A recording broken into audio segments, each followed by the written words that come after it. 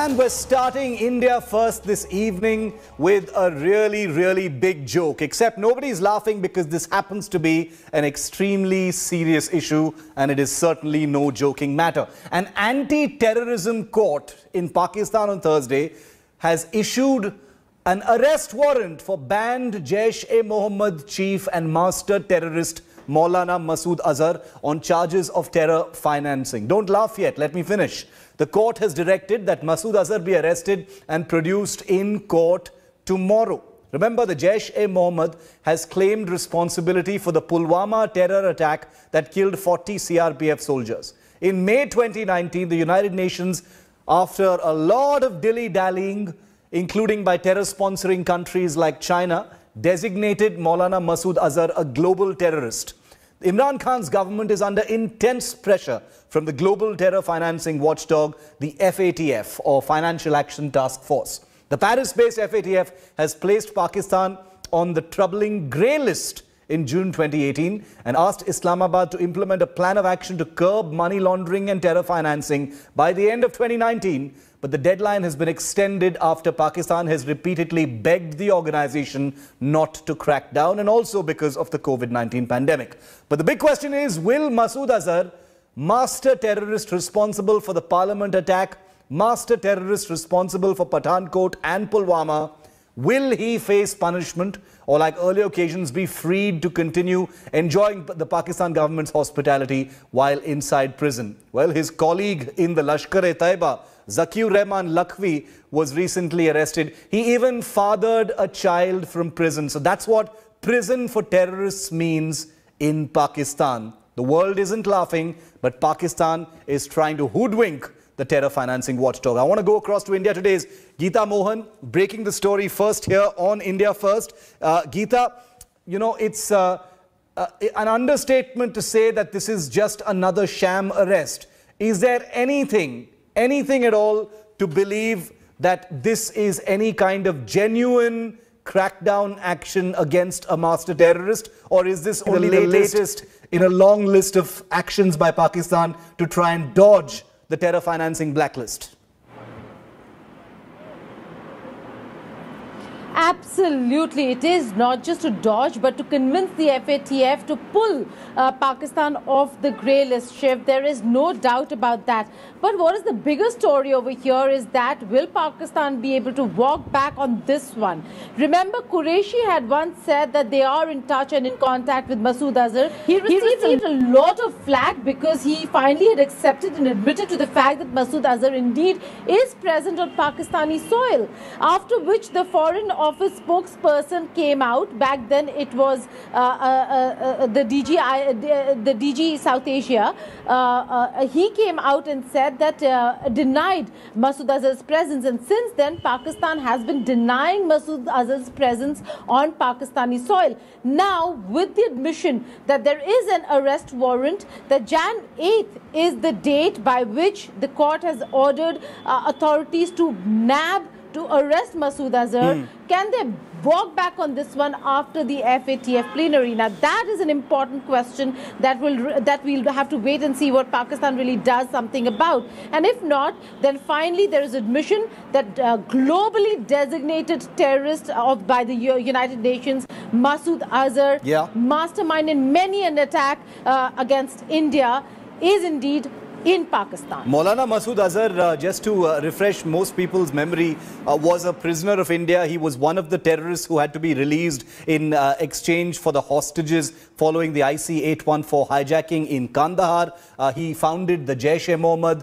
He's a person who's orchestrated many terror attacks on India, including the 2001 attack on India's parliament. He's been responsible for the Pathankot terror attack. He's also had his hand in the Pulwama terror attack of 2019, which was followed by the Balakot airstrike. So this is a guy who orchestrates terror attacks, but is a coward himself because he's been a VIP protectee of the Pakistani deep state. He was in a hospital being protected by the Pakistan government in Rawalpindi for many, many months, but his current whereabouts are not known. He's supposed to be based in Bahawalpur, which is the headquarters of the JeM, but we don't know where he is right now. But a so-called anti-terror court in Pakistan wants you to believe that there is a warrant out now for his arrest. Colonel Rohit Dev is with me from Delhi. We also have Qamar Cheema, who's a well-known Pakistani strategic affairs analyst. Welcome to you both. Geeta continues to stay with me. Colonel Dev, want to start with you. We've just heard from Geeta. She says there's absolutely no reason to believe that this is any different from the other warrants we've seen. We spoke about Zakir Rehman Lakhvi a few days ago, a man who famously fathered a child while in, so-called imprisonment in Pakistan on terror charges. What are you making of this one? Maulana Masood Azhar is a big fish, and the terror court has now issued a warrant for his arrest. Shiv, if we remember correctly, we were on your show, and there was Gaurav that day as well, and Pakistan had declared this terrorist to be missing along with his associates and family. So how he's going to crop up tomorrow is also a mystery. So suffice to say, Pakistan has not only taken care of this particular terrorist, but also handled the deep state and the terrorist mechanism of Pakistan very effectively.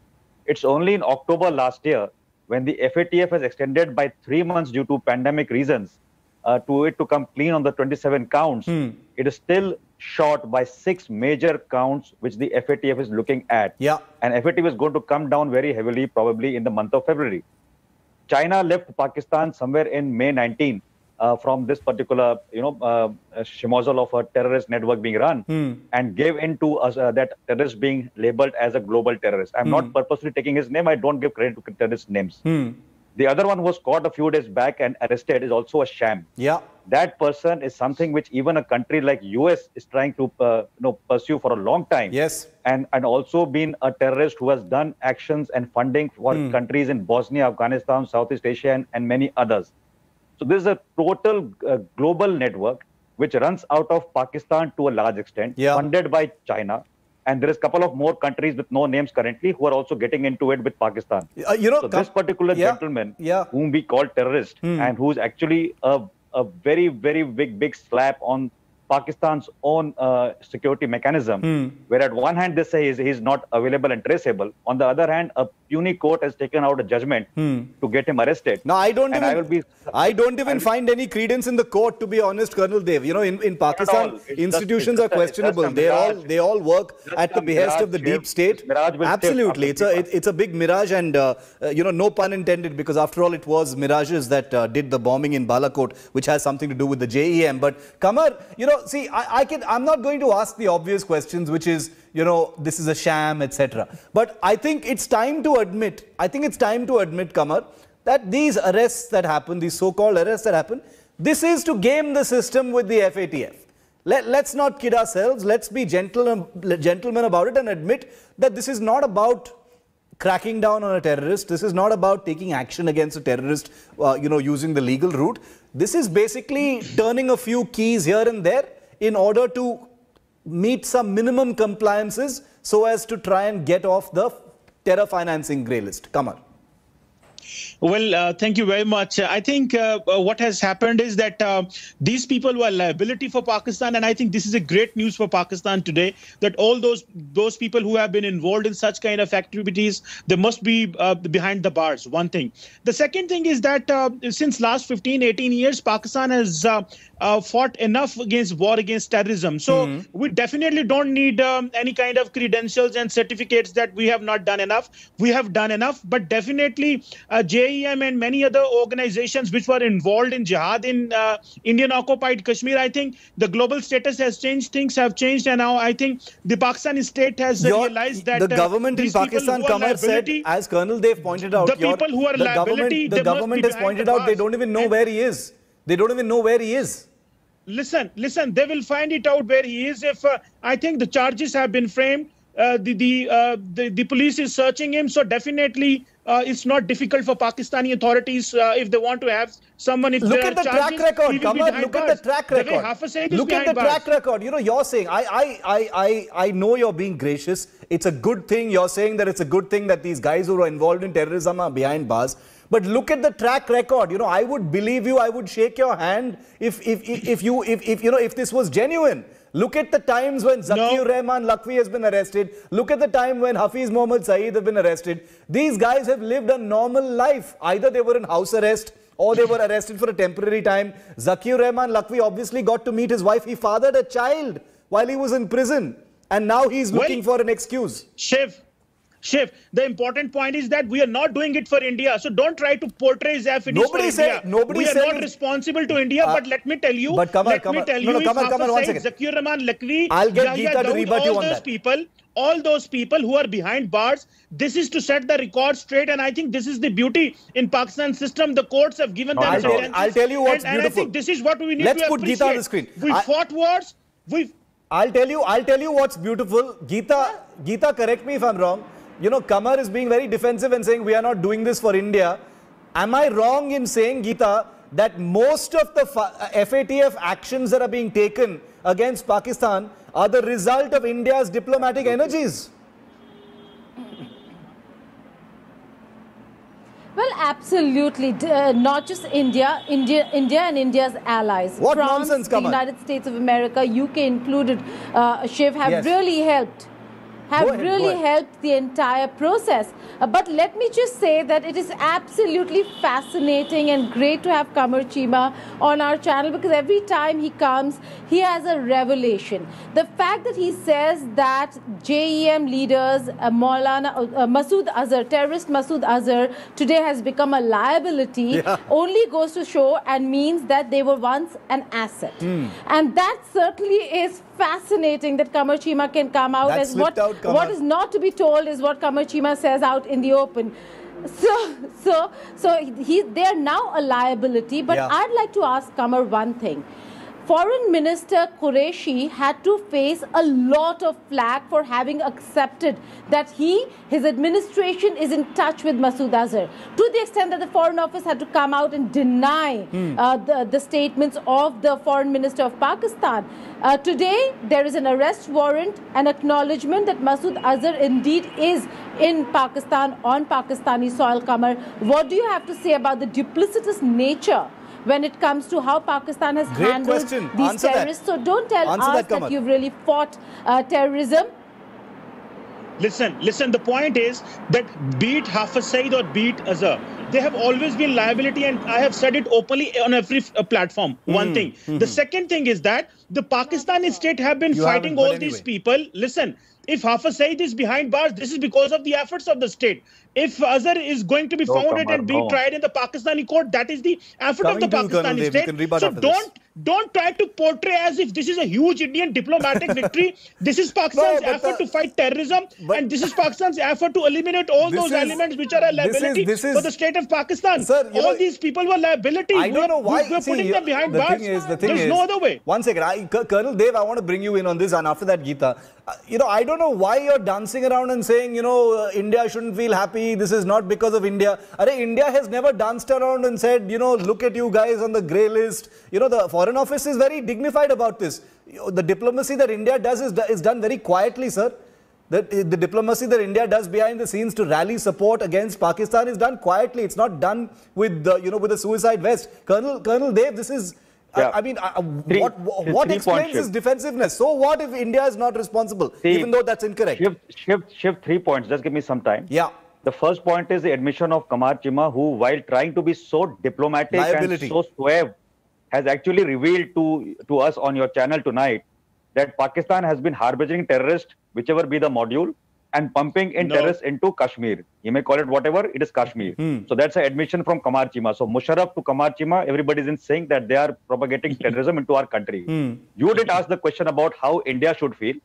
His own guilt and the pressure in Pakistan that India has staged a diplomatic coup right from the time when the dossier was presented to even China by late Sushma Swaraj till date. It has been so offensive in the UN, in the FATF, that they are running short of support, and India's surge in diplomacy has been able to pull out the long-standing holder of their hand, China also. So these are the two facts which Qamar Cheema has probably said on his own volition. I only want to say one more point. Don't take it amiss, Qamar Cheema. There's a saying, Kamet the R, Kamet the man.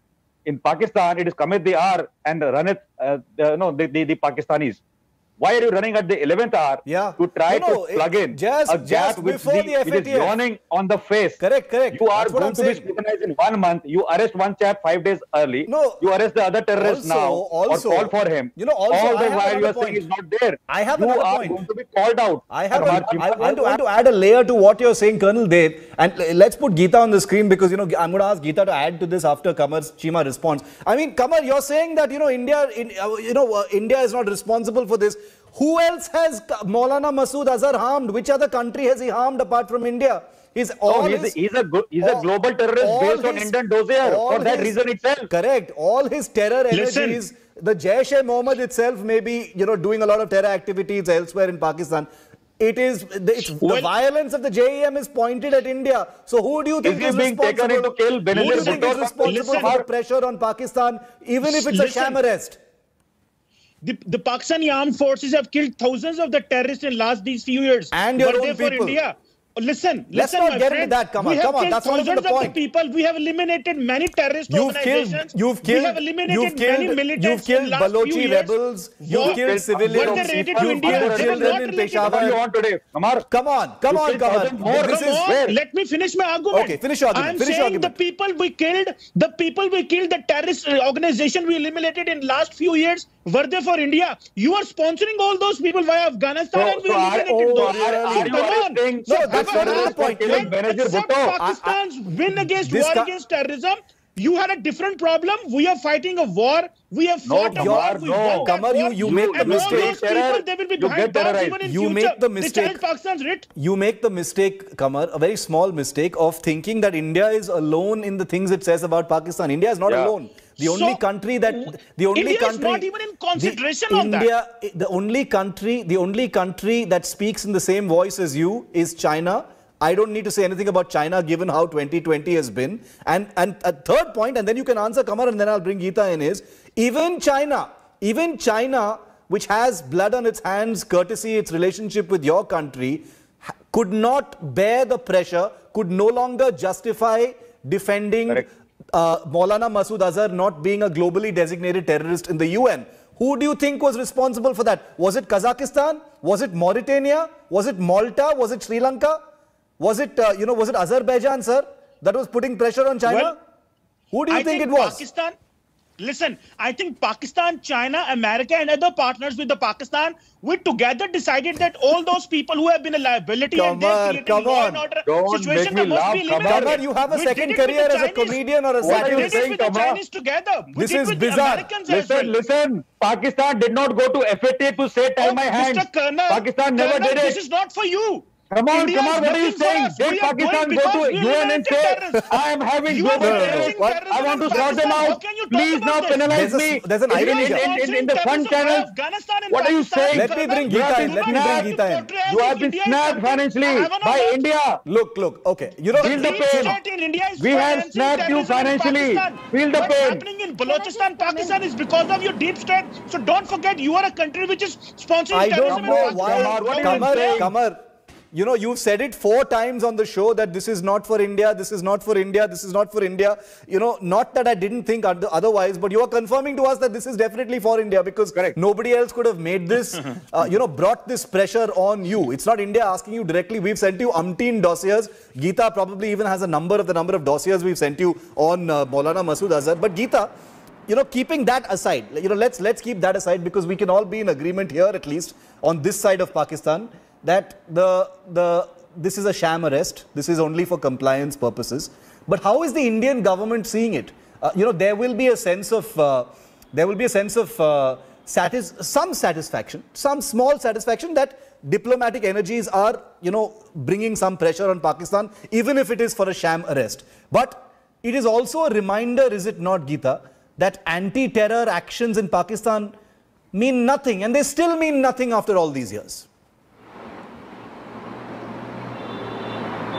Well, in fact, fact, the only satisfaction that the Indian administration or certain officials I've been speaking to have is the fact that there is acknowledgement that Masood Azhar is in Pakistan and that the anti-terror courts have ordered his arrest by Jan 8th. Beyond that, there is absolute realization that this is to get off the grey list. Totally. And for India, it is going to be a Herculean task with other countries now to convince the international community that these arrests, that these acknowledgements are all a sham. Yep. So there is no satisfaction India draws with these sham arrests, because unless and until there is intent, unless and until Pakistan stops with the good terrorists, bad terrorists, and starts looking at all terrorists alike, this is a problem shift for India, and India draws no satisfaction with any such order, given that it only makes India and its allies work tougher in Paris. I'm very glad you clarified that, Geeta. When I said satisfaction, I'm glad you clarified that there is no satisfaction, because this is a validation of the fact that India, unlike Pakistan and China, is not a banana republic or a dictatorship. We don't celebrate, silly cosmetic things that other countries do in order to try and stay off these diplomatic blacklists. But Colonel Dev, I want to ask you I want to zoom out just a little bit to ask you a bigger question. Pulwama happened in Feb 2019, sir. Then you saw Balakot happen. There were plans to bomb Bahawalpur, etc. I don't want to get into the military strategy and stuff. That's for a different day. But since then, there were even reports in the Pakistani media. I mean, you don't have to believe us. Okay, fine, we are liar media in India.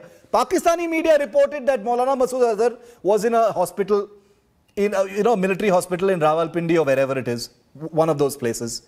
And from there, from being a VVIP protectee there, to then being globally designated a terrorist, to now being, having a non-bailable warrant against him for his arrest. I mean, who else is responsible for this but India, sir? It's been less than 2 years since Pulwama. See, two things, Shiv. You trace back the antecedents of Pakistan's actions against terrorism from Osama bin Laden being a safe house in Pakistan next to a military 2011. headquarters, to the time that this incident happened in Pathankot and this chap was missing after the attacks in Balakot. You are right. The int reports also suggest the same. You imagine what handle is Pakistan giving to the world community by actually saying on the world platform that we do harbor terrorists, we do give them safe havens, and unless it comes to a point that we are yearning for bread with a begging bowl, we will not disclose it. So if you see even this particular terrorist and the previous one arrested 5 days back, they were all available to Pakistan's notice. Their addresses and locations were known, whereabouts were known. Pakistan has kept them safe. It's only now it is announcing them to be arrested for the FATF clearance to be given by February this year. So if you see, it's actually not working in Pakistan's favor. Had they captured him then, had they captured him in June, July last year, and then taken legal action till now, the world would have taken notice. Even the US has said 2 days ago. But this is the biggest irony, isn't it, sir? They will monitor his dispensation of justice. But where is the intent? Where is the intent? The world does not trust. And India is one of the key proponents which has given all dossiers to FATF and UN. Yeah, it has many. Not just against JeM, but also against Hafiz Mohammed Saeed and the ADT. To present facts. Geeta, where is the intent? This I genuinely want to ask, because we are not a rara channel that celebrates and chest thumps about certain things. We call out what it is. Ultimately, there is pressure. They have to issue these warrants. This guy has to have a sham arrest, etc. Geeta, but at the end of the day, the world has failed to really sort of pin down Pakistan to take real action against these terrorists, and that's a reality that cannot be ignored. Well, that's right. And like the Colonel said over here, if the action was taken a while ago, there would have been some time to see action by Pakistan against Masood Azhar.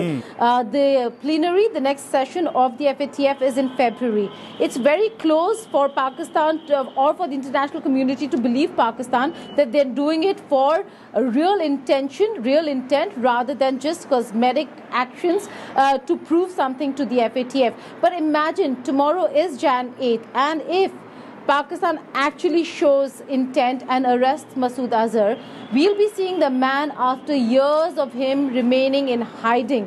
That in itself is going to be a huge thing. We'll have to see how Pakistan walks back on this one, because it doesn't seem like, while Qamar Cheema wants to believe that Masood Azhar has become a liability, it doesn't seem so, given that the infiltrations that continue from the Jaish-e-Mohammad, the attacks that are being planned by the Jaish-e-Mohammad are all part of Masood Azhar's terrorist organization. And so that's the reason why, according to me, for Pakistan, JeM still is an asset and hardly a liability, and one that directs its energies only against India, which is absolutely all advantage Pakistan. When you've invested so much in an asset, how can it ever become a liability is the point. I'm out of time. 20 seconds. 20 seconds. Yeah. Tomorrow they might pick up an imposter of a terrorist. Be careful. Pakistan is very. It's happened before. It's happened before. Anyway, you know, we'll see what happens tomorrow. Qamar, you are laughing as if you're not going to catch him, Qamar. You know, you are always in Cuckoo's land saying whatever you want to say. 20 seconds, Qamar, 20 seconds, please. Colonel, let me tell you, we have given so much sacrifices in war against terrorism, and the world recognizes this. We do not care what India says and what India thinks. So keep that in mind. Okay, we'll keep that in mind, and we'll tremble in our bones while you arrest, and let's see what happens. Bad terrorist. Good terrorist, bad terrorist. Okay. Qamar, you are good, but it was a giveaway today. Guys, thank you. Thank you so much. Colonel Dev, Qamar Cheema, Geeta Mohan, always a pleasure. Thank you so much for being with me here on India First. Hi everyone, Preeti Chaudhary here. Hope you like this video. For latest news and analysis, like and subscribe to the India Today YouTube channel. And don't forget to press the bell icon to stay updated. Thank you for watching.